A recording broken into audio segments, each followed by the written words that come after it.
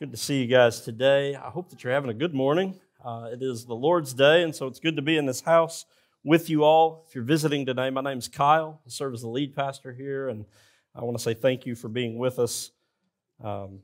If you would, go ahead and grab your Bible, open it to the book of Ecclesiastes. Ecclesiastes, it's in your Old Testament, just after the book of Psalms and Proverbs. And then we're going to be in chapter 5 this morning, so I'll give you a second to find that. As you're looking, I'll kind of catch you up on where we're at in this series that we've called What Happens When We Worship, where we're just examining what happens when we come together week in and week out to worship God, what happens in the service. And so when we say worship, worship has a modern, if you will, connotation of singing only or music only. We talk about worship music a lot, but when we talk about worshiping God, specifically in a worship service, we're not referring to the singing portion only. And so each week, I just want to remind us of that what we're talking about when we say what happens when we worship, we're talking about the service altogether, from the call to worship to the final prayer before we go home today. What's taking place in all of those things? Does it matter? Why does it matter? And so on and so forth. So last week we talked about how week in and week out what we're doing in worship, if it's done right, is we're rehearsing God's covenant faithfulness toward us. And so we're rehearsing the way that God comes to us over and over again in His kindness, in His goodness. We've been unfaithful to His covenant. Israel was unfaithful to His covenant. The people of God have always been unfaithful to the covenant, and so God comes to us now in Christ. Christ is a mediator of a new covenant, Hebrews says. This is a covenant of grace. It's a covenant that's built on the faithfulness of God. It's where our unfaithfulness is covered by the righteousness of Christ. And so now we enter in to worship week in, week out with confidence. Now, confidently entering into worship is a relatively new concept. This wasn't something that Old Testament believers had much of. They didn't get to enter in with a lot of confidence because people died a lot entering into worship in the wrong ways. But here we enter in by grace. And so this week, I want to talk to you about how God sets the agenda for worship. Just because there's grace doesn't mean there's not law. Just because there's grace doesn't mean there aren't rules we should follow when we worship God. It doesn't mean that it's void of His commands or of His prescriptions for what happens in worship. Those things are absolutely present. And so I want to lay before you, you can write this down if you're taking notes. Kids, you got guides now. I want you to take notes with us. There'll be things back here that you can write down. First thing I want you to write down is this: worship that pleases God hangs on knowing and submitting to His agenda. Worship that pleases God hangs on knowing and submitting to His agenda. Now, hopefully you found Ecclesiastes chapter 5 by now. So let's read verses 1 and 2. Would you stand to your feet together? When I'm finished reading, I'll say, "This is the word of the Lord," and I would ask that you reply, "Thanks be to God." Amen? All right, Ecclesiastes 5, verse 1 and 2. Guard your steps when you go to the house of God. To draw near to listen is better than to offer the sacrifice of fools, for they do not know that they are doing evil. Be not rash with your mouth, nor let your heart be hasty to utter a word before God. For God is in heaven, and you are on earth. Therefore, let your words be few. This is the word of the Lord. Thanks be to God. Let me pray for us before you sit. Heavenly Father, we thank you for your word. We approach it now in humility. We ask, Lord, for you to teach us. Lord, help us not to come with preconceptions, with ideas of our own making or ideas that have been passed to us from men that would be wrong.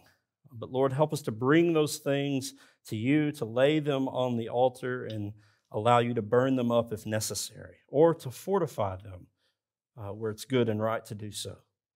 And Lord, we thank you for your word. We thank you that we have it to train us.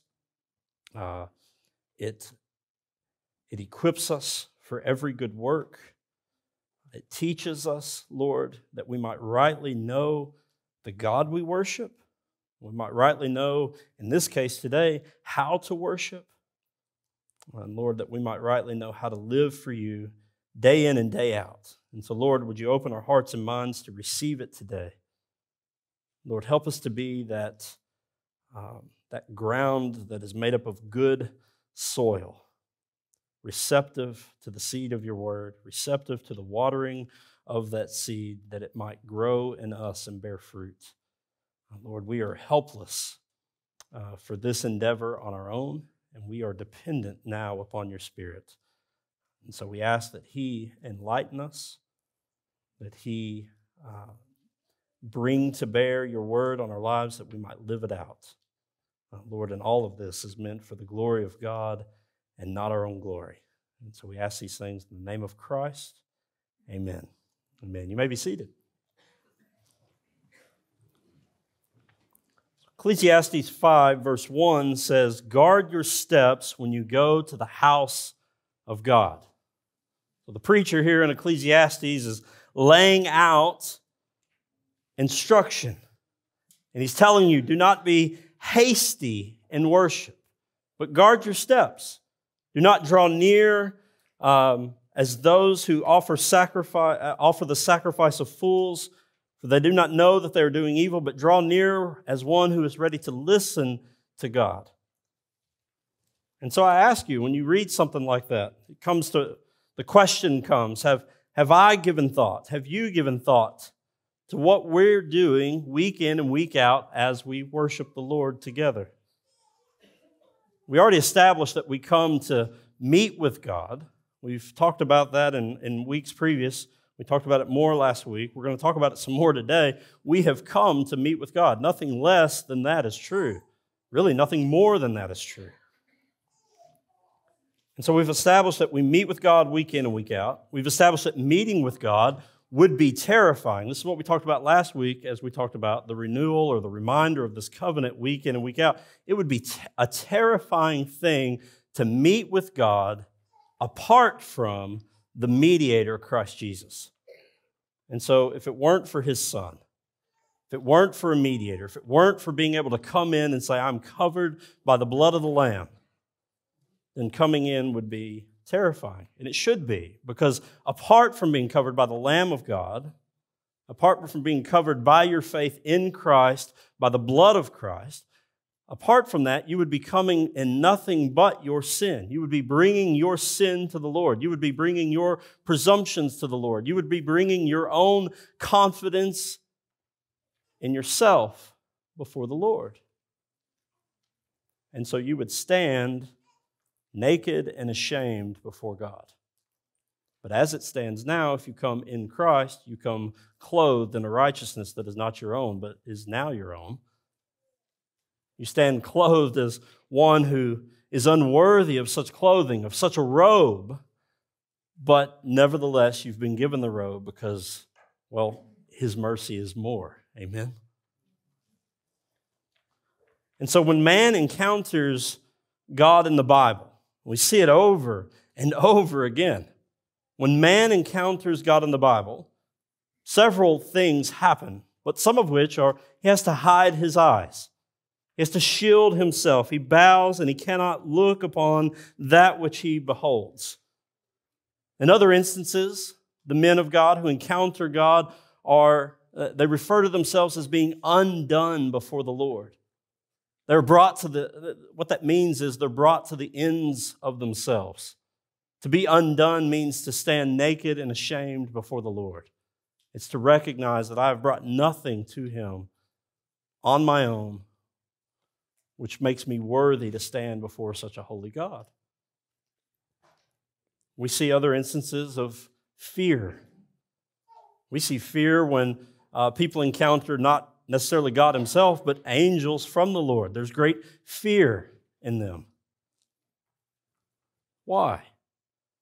Because the holiness of God is terrifyingly powerful. Bless you. The holiness of God is, it's all, what holiness means is that He's altogether set apart from us. And when we say He's altogether set apart from us, we mean that He is altogether perfect. That He's altogether righteous. That He's altogether able to judge sin. And He's the only one able.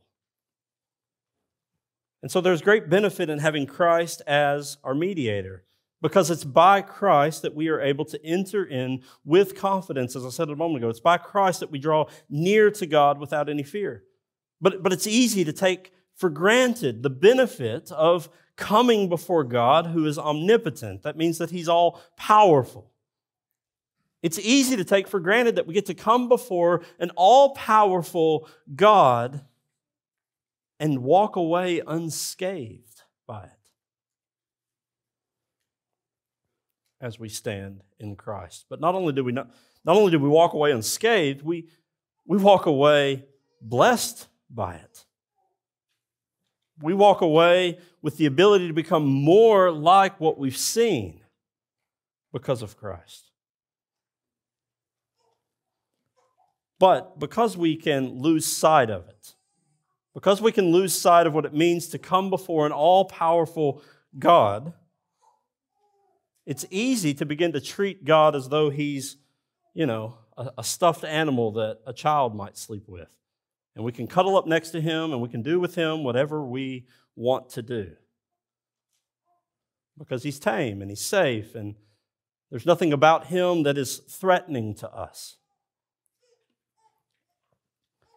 But I'm reminded again, and I think I've mentioned this a few times, but it's worth mentioning again. When Christ wielded His power as He stands in the boat and the storm is raging, He stands there with His disciples and He wields His power for peace. And He says, "Peace, be still," and the storms were calmed. What we read there is that His disciples were afraid. Once they were afraid of what was outside the boat, the storm, the raging waters, the water coming into the boat, the fear of drowning. But now, in the midst of peace, everything's calm, everything's perfect. But they recognize that the man in the boat is altogether different than they are, and it says that they feared him and asked themselves, what kind of man is this that even the wind and the waves obey his voice? Wow. You see, there's a fear there of the Lord. Why? Because He's powerful. He wielded His power for their good, but they're afraid. They're afraid. They understand that He controls all things. Anybody read C.S. Lewis's The Chronicles of Narnia? Raise your hand. Kids? Yeah? All right.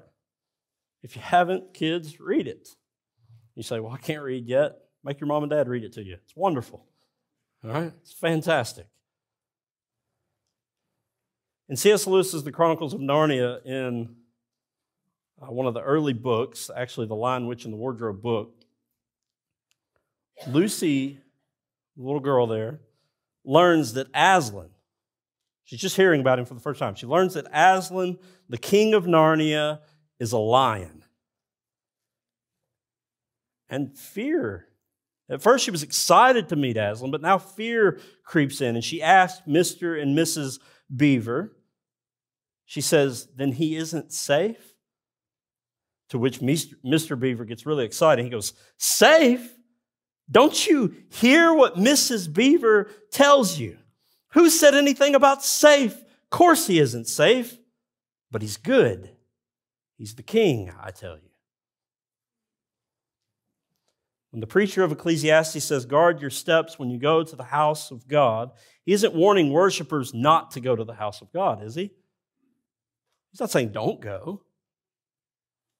He's warning worshipers not to waltz into worship indifferently, not to go in apathetically, not to go in as the fools do, he says, who make all their utterances before the Lord and proclaim all their things before God and are not concerned with orderly worship. He says, don't go in that way. He says, guard your steps. In other words, remember when you go to meet with Almighty God, remember that as you go in, you are, first of all, meeting with Almighty God, and so therefore worship in the way that He ordains. And so I tell you, brothers and sisters, meeting with God isn't safe, so to speak, but it is altogether good. It's good for your soul. It's good for your life. It's good for your marriages. It's good for your children. It's good for your home. It's good for the whole man. Mind, soul, body, everything about it is good for you. It's good. And so God commands us through the preacher here in Ecclesiastes 5, guard your steps. Now, to rightly guard your steps, to put a fence around something, to guard something means there's parameters, right? There's things that must be observed, things we must either do or listen to, or not do or not listen to, right? So the fence keeps out, but it also keeps in. And so to rightly guard our steps, we must obey God's commands for worship. This is how we guard our steps. We can't just guard. We can't guard steps if we don't know what guarding it even means, right? But God teaches us what it means to guard your steps. And if you'll guard your steps, then meeting with God over and over, week in and week out in worship is eternally good for you. It's eternally good for you. And so worship that pleases God, again, hangs on knowing and submitting to His agenda. Then the question comes in, do I have to? Ecclesiastes 5:2, be not rash with your mouth, nor let your heart be hasty to utter a word before God, for God is in heaven and you are on earth. Therefore, let your words be few. You've likely heard it many times. Oh, do I have to, Dad? Do I have to, Mom?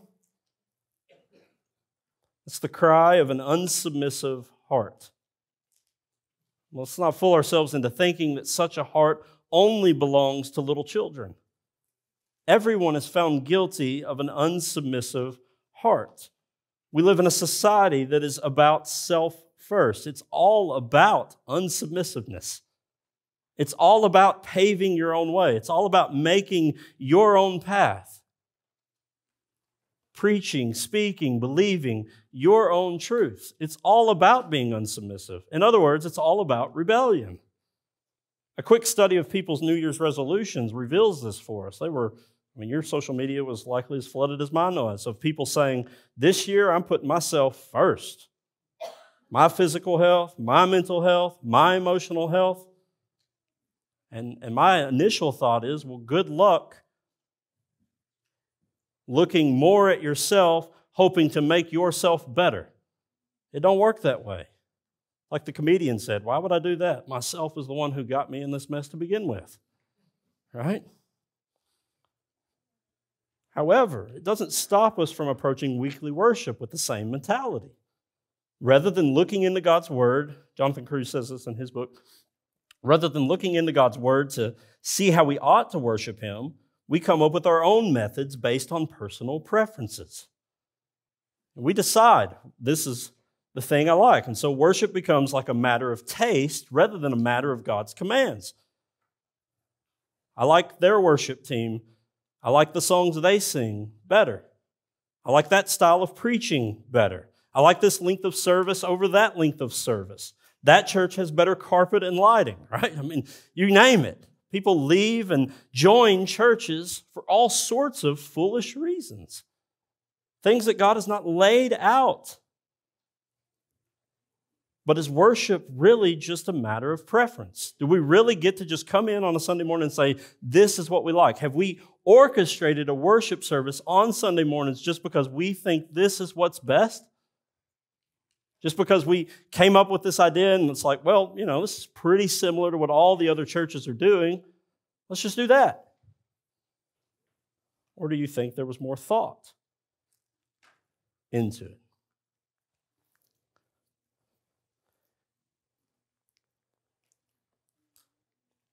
I don't think it's up to sinful worshipers to tell God how we worship. I don't think it's up to us to say, this is what we're going to do today. I think He dictates the terms. I believe that if we're meeting with God each week, and we are, then it is best for us to submit to God's agenda for worship, not our own. He is God, after all. Amen?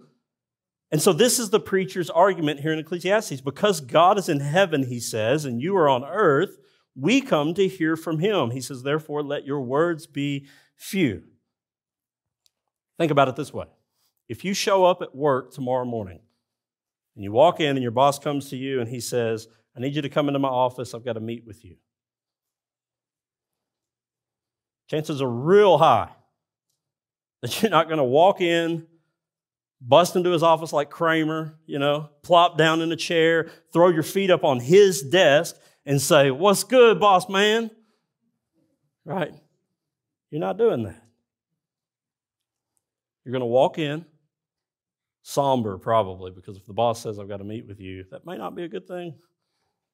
You're going to close the door behind you because you're like, I ain't letting nobody hear this. You're going to find your seat, and you're going to wait on him to begin the conversation. Why? Because your superior has requested a meeting with you, and a right response is appropriate. And so you're going to respond appropriately. You recognize what that means. Well, the same should be true when God calls us to meet with Him. He is far superior to us. We are dust and ashes to Him. And when He calls us to meet with Him, He sets the agenda. We wait on Him. We cannot do whatever we please.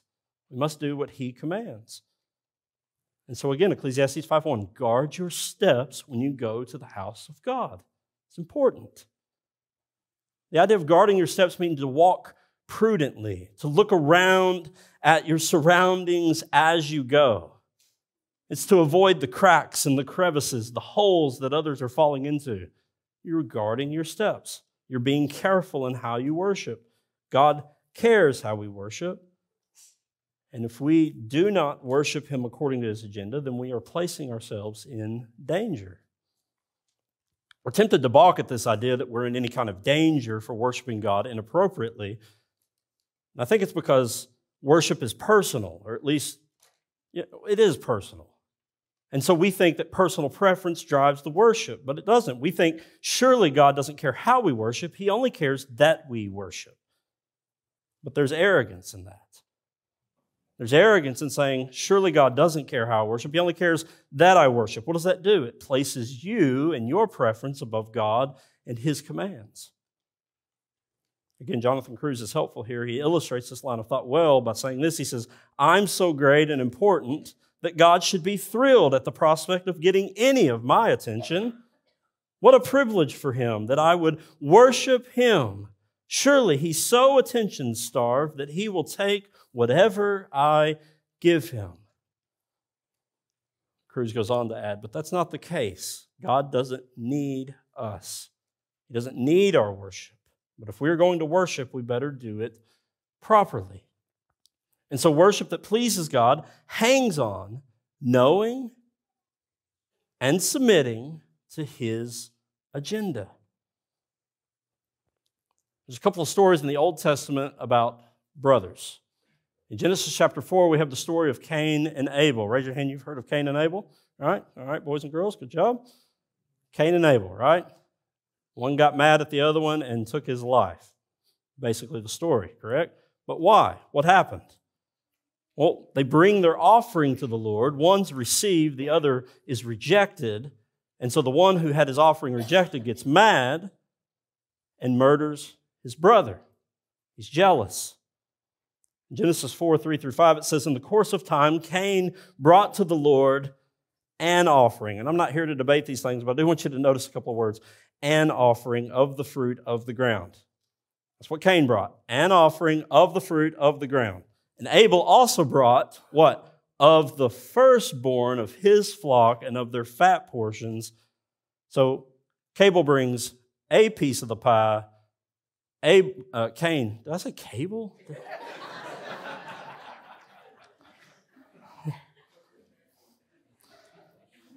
Anybody have a brain that moves faster than your mouth can move sometimes? All right. Not Cable, Cain, but, So Cain brings an offering. Abel brings the best. The best of what the Lord's given him. He says, I'm giving the Lord the first fruits of this. And so it says there in verse 4 that the Lord had regard for Abel and his offerings. That means he accepted Abel and his offerings. But for Cain and his offering, so both Cain and his offering, the Lord had no regard. He rejected Cain and Cain's offering. So Cain was very angry and his face fell. Now, later in the story, the Lord comes to Cain and he says, listen, sin is crouching at your door. It seeks to devour you. Turn now, essentially. He warns him. And Cain doubles down, murders his brother. The rest is, as we say, history. God has regard for one form of worship and not another. That's what this teaches us. The point here is there's a form of worship that is acceptable to God and a form of worship that is not acceptable. There's a form of offering that's acceptable and there's a form of offering that is not acceptable. So we must be careful how we worship. If we're going to worship in a way that displeases God, then we should beware that it might not only be our worship that gets rejected, but we may be soon rejected as well. If worship is merely up to us, then we're going to create something we like, something that makes sense to us. This is what they did in Exodus when they created a golden calf and said, this is our God that led us out of Egypt. And anybody looking at the golden calf says, well, that doesn't look a lot like all the things we saw, surely. But no, many were guilty of such foolish worship in that moment. And so we don't want to make any golden calves. We don't want to create worship that appeals to us. We want worship that is pleasing to the Lord. And so if we do that, if we make worship that appeals to us, we will end up worshiping ourselves rather than God because we are sinful creatures. The best we can do is a bigger and better version of ourselves. That's it. It's the best we can do on our own. But God is altogether different from us. He is holy. He's not a bigger and better version of us. He is just simply bigger and better. Amen. He is God, and He determines what is acceptable in worship and what is not. I told you there were two stories of two brothers. There were another set of brothers, Nadab and Abihu. They were priests in Israel. They found out the hard way that God cares how we worship. They offered what was called, at the time, strange fire to the Lord. They did worship their own way. And in Leviticus 10:3, the Lord says, among those who are near me, I will be sanctified. That means I will be regarded as holy. And before all the people, I will be glorified. Nadab and Abihu found out the hard way that it matters how we worship. They were consumed by the fire of God. Jonathan Cruz says this in his book. He says, God will be regarded as holy among the people who draw near to Him in worship, either by faith or by fire from heaven. But you can rest assured, everyone's going to know who's in charge. Amen? If we were to sum this part of the message up, we might say this: worship will either be people-centered or God-centered, but it cannot be both. Worship can't be what I want and what God wants. So what we must do to ensure that our worship is God-centered is we must have services that are saturated with the Bible. Saturated with the Bible. Services in which the songs, the prayers, the readings, the sermons are full of Scripture. Such a service will be full of God Himself. Worship that pleases God, again, hangs on knowing and submitting to His agenda. And so far, what we've seen is that God cares about how we worship and that we are worshiping in a way that is pleasing to Him when we worship according to His Word. Again, as a reminder, let me read these verses. Guard your steps when you go to the house of God. To draw near to draw near to listen is better than to offer the sacrifice of fools, for they do not know that they are doing evil. Be not rash with your mouth, nor let your heart be hasty to utter a word before God. For God is in heaven and you are on earth, therefore let your words be few. Now, if we regard our steps in worship, then we need to know the proper steps to take. What does the Bible say about worship? What does it command? What does it prescribe for us? What does it forbid? After all, I don't know about you, but I don't want to face the consuming fire of God as Nadab and Abihu had to. Nor do I want to drop dead as Ananias and his wife Sapphira did in Acts 5 after lying to the Holy Spirit. Finally, we see in 1 Corinthians 11 that Paul warns the Corinthians that some of their own, there within the church, have faced sickness and death because they have failed to obey God's commands for receiving the Lord's Supper. So those things that the Bible clearly prescribes and commands are called elements. Elements. The elements of worship are the non-negotiables. They are the scripturally mandated parts of what it means to publicly assemble and worship God. That's Cruz's definition for elements, but I thought it was helpful. Now, some of the foundational elements include weekly gathering for preaching, praying, and partaking of the Lord's Supper, and baptism. In the earliest days of the Christian church, we read this in Acts 2:42, right after the 3,000 are brought to the Lord, not including women and children. It says this, and they devoted themselves to the apostles' teaching and the fellowship, to the breaking of bread and the prayers. We read further there that they didn't neglect to meet together in homes, but also in the temple from week to week. And this is the process that you see throughout the New Testament. You read in Acts, you read the letters that are written to the churches, they're meeting together on the first day of the week for what? Worship. Other elements include reading Scripture. We see this in Colossians 4, 1 Timothy 4, 1 Thessalonians 5, 2 Thessalonians 3. I can give all these later if anybody wants to know them, but singing is a part of, is one of the elements of worship. 1 Corinthians 14, Ephesians 5, Colossians 3, again. Giving gifts for the needs of the church and to the needy. Acts 6, Romans 12, 8 and 13. 2 Corinthians 8 and 9. Public confession of faith. 1 Timothy 6, 2 Timothy 1, 2 Thessalonians 2. Confession of sin, 1 John 1. It's just some of the elements. There's some debate as to what are elements and what are not. But largely those are ones that everyone agrees on, as well as the sacraments, which I mentioned earlier.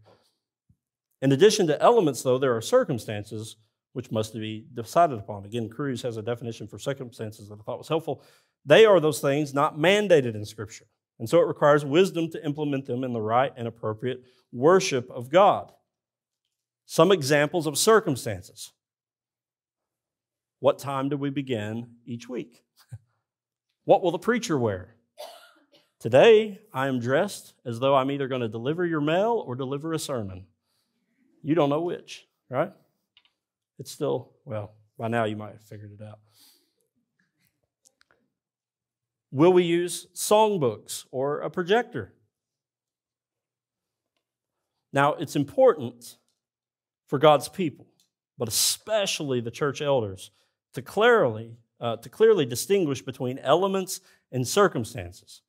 Because people want to muddy the waters on what's an element and what's a circumstance, and we can't have the waters muddied or we'll be in trouble.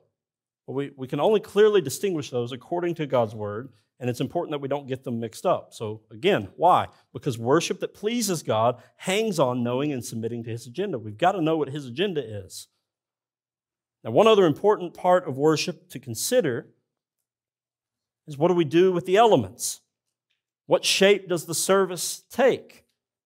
And in the coming weeks, we're going to look at that further. But for today, I want us to rally around this one thought here, is that the order of worship must have a gospel shape to it, which is what we talked about last week as we talked about how we're rehearsing the covenant week in and week out. And so when we say it needs to have a gospel covenant, we're just saying this. We want to adore the greatness of God. We want to confess our sinfulness. We want to hear of forgiveness in Christ. We want to be built up into Christ through preaching, prayer, and the sacraments. As we saw last week, it is God's goal for worship that we be reminded over and over again of the work that He does for us in the gospel of Jesus Christ. Now, it's true that when you come into worship, God's people are at work.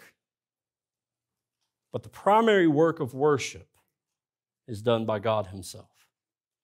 The primary work that is taking place in a worship service is not from the hard work of the worship team, though we appreciate them. Amen? Well, 10 or 15 do, Alan. Okay? Just kidding. We all do. It's not the hard work in sermon preparation that goes on during a week to get up and deliver a sermon. It's part of it. That's not the bulk of it. It's not the hard work in praying prayers together or organizing greeters for doors or ushers who are going to pass out the elements for the Lord's Supper here in a moment. Those are all works, and they're good works. They're things that God has given to us. But the greatest work that's taking place in worship is from God Himself toward His people. We're not passive in worship, we're active in worship. But when we come together for worship, we are meeting to have something done to and for us. We are gathering for the purpose of spiritual transformation. What we're saying when we walk into a worship service, or at least the posture of our heart, should be that, Heavenly Father, You are the potter and I'm the clay. This is Your workshop. You have the tools to mold me how You see fit.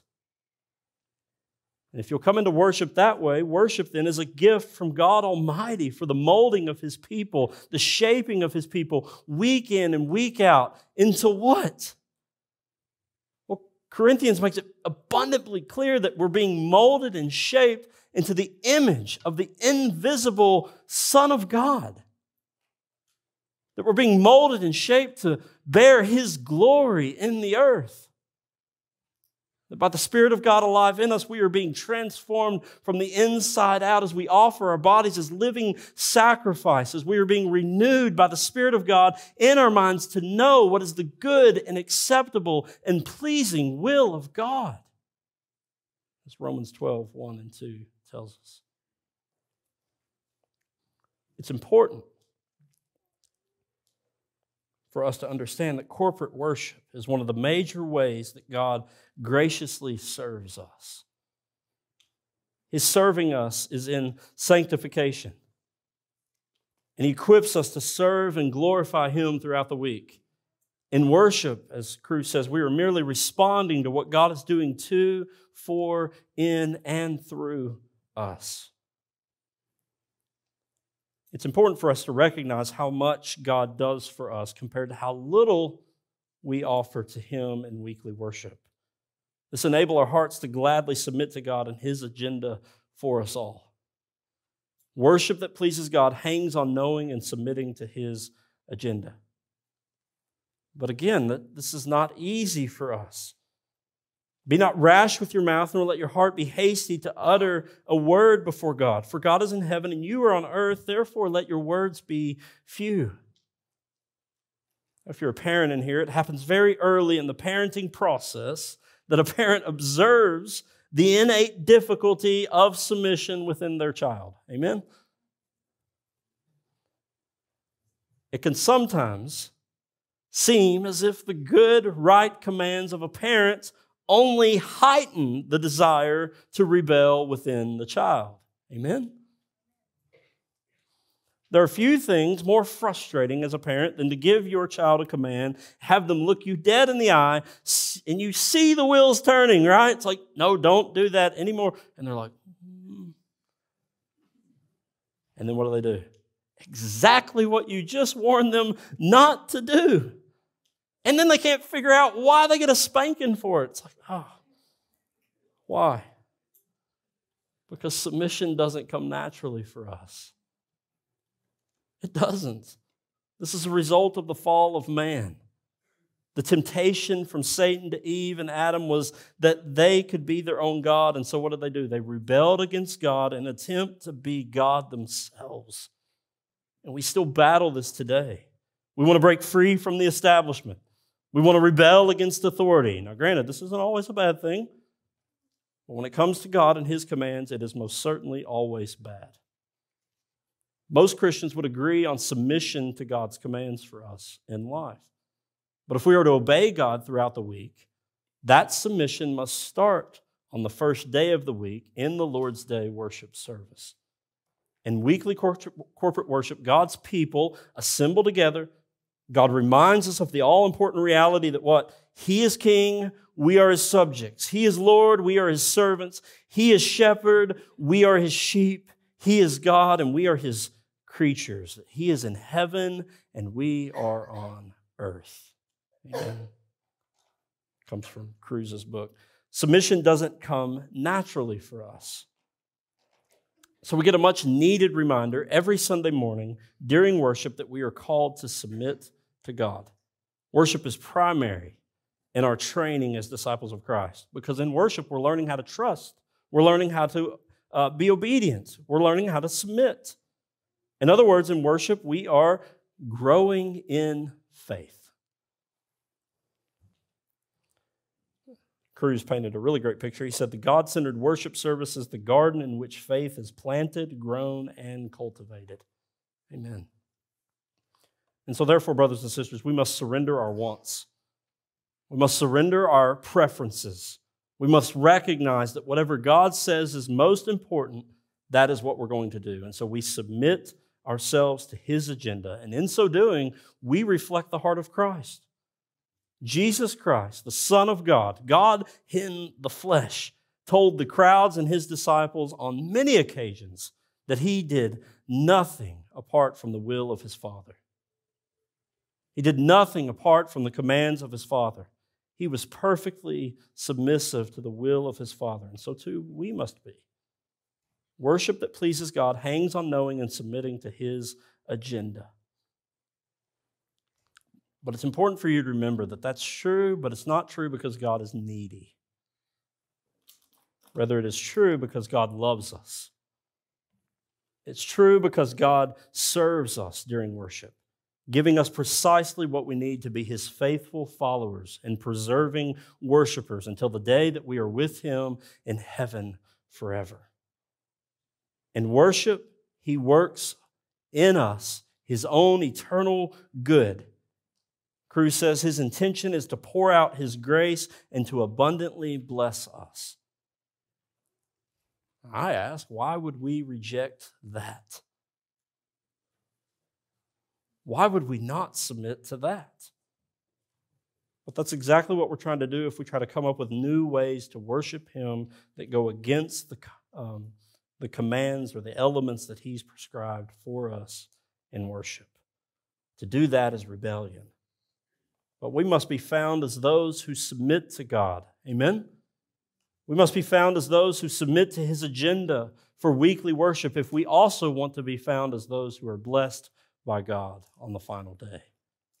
To obey God's commands is to know and to be filled with the very joy of Christ. And so let's not trade that opportunity for even 1 millisecond of worshiping the golden calf of our own creation. Amen? Let me pray for you. Heavenly Father, we adore You. We adore Your greatness. We adore Your grandeur. We adore the fact, Lord, that You have drawn us to Yourself today. And Lord, we praise You for the opportunity we have now to worship Your name. To come in and week out to submit to Your agenda, that You might literally, figuratively, even spiritually for sure, stoop down from heaven and serve Your people. Just as Christ grabbed a rag and a basin of water and washed the disciples' feet. But Lord, you're serving us is not because we are mighty. Heaven forbid we think that. You're serving us is not because you need us, that you're empty without our worship. It's none of those things. It's merely that you love your people, that you delight in equipping your people to walk as those who carry your glory in the earth. That you're equipping us for good works. You're strengthening our hearts. You're helping us walk through fire. You're helping us endure hardship and tragedy. You're granting to us in a worship service joy where there was once sorrow. You're filling us, Lord, with everything we need from heaven on high. Heaven forbid we come in here, Lord, and try to set the agenda. Help us to be men and women and boys and girls. I praise you, Father, that you have transformed our hearts and minds through the years to have boys and girls in here with us learning these truths so early, fortified in their mind as well, Lord, that the weekly worship service is essential for them, for their discipleship, for their following you week in and week out. And Lord, the way you've ordained things, as we heard about in Sunday school this morning, as the second chapter of Judges reminds us that the generations after the faithful generations forgot God. Why did they forget? Father, we know it's because they were not taught. And so, Lord, help us to be men and women who teach the seriousness of worship, that it is essential to our Christian faith, that we need it every single week, so that in practice and in teaching, the children here observe it in us as well. Lord, we love you, we praise you, we thank you for your word today. We ask that you would help us to grasp the truths of it and to seek your face each week. It's in the name of Christ I pray. Amen.